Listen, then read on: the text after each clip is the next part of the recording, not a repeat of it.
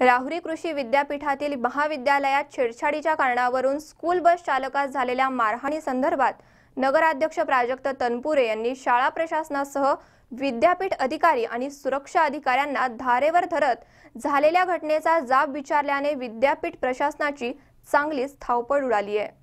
4 दिवसांपूर्वी राहुरी येथील school bus चालक सागर भदे या तरुणास डिग्रस येथील 7 ते 8 जणांच्या टोळक्याने दगडगोट्याने बेदम मारहाण केली होती।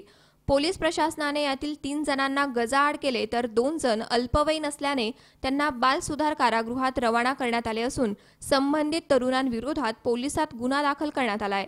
सागर चंद्रकांत भदे हा स्कूल बसचा चालक असून 4 मार्चला सकाळी 11 वाजेदरम्यान राहुरी कृषी विद्यापीठ येथील सावित्रीबाई फुले माध्यमिक विद्यालयाच्या आवारात आपले वाहन लावून मित्रांसमवेत वृत्तपत्र वाचत बसला असता 2 तरुण आले आणि गाडीत बसून शाळेतील मुलींकडे बघत होते।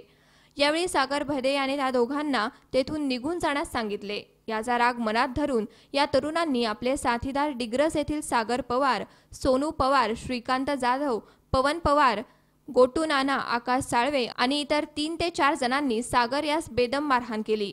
या मारहाणीत सागर जखमी झाला असून त्याच्यावर रुग्णालयात उपचार सुरू आहेत।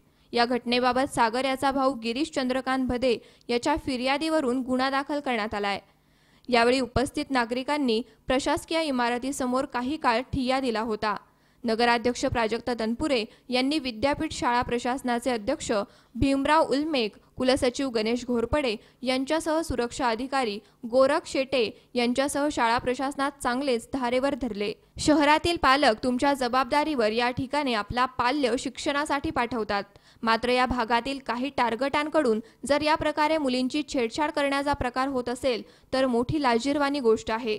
या झालेल्या घटनेची शाळा प्रशासनाने पोलिसात तक्रार देणे गरजेचे असताना यात दुर्लक्ष का केले? हाणामारी होत असताना विद्यापीठाची सुरक्षा कुठे होती? यानंतर जर असे प्रकार झाल्यास तीव्र स्वरूपाचे आंदोलन हाती घेण्यात येणार असल्याचे तनपुरे म्हणाले। यावेळी उपस्थित चालकांनी आम्हाला विद्यापीठाने पार्किंगसाठी जागा उपलब्ध करून द्यावी, जेणेकरून आम्हाला या प्रकारे त्रास होणार नाही, तर पालकांनी येथील टार्गटांचा बंदोबस्त करावा अशी मागणी केली आहे।